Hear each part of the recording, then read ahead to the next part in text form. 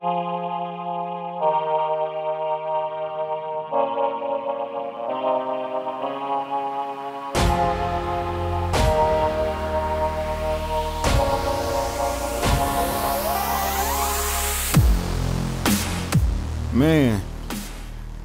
I wonder how other people view me.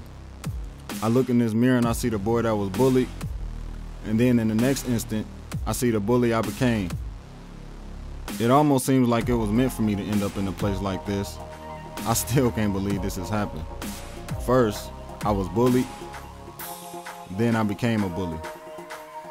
I wonder, if I hadn't been bullied, would I still have come to a place like this? Writing a book about my life and being bullied for an early release sounds crazy. But on the other hand, I could see how it may help other people. Fighting, I had to. I had to prove myself. I had to prove my self-worth. I had to prove it to others because of the way they looked at me. Stealing, robbery, burglary.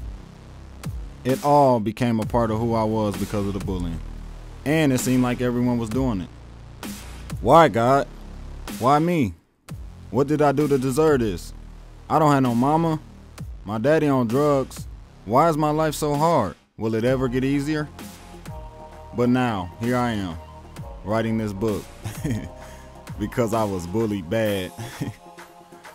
Well, maybe, just maybe, my book will help someone face their fears, face their challenges, and face their insecurities so that they can live free, truly free, spiritually and mentally.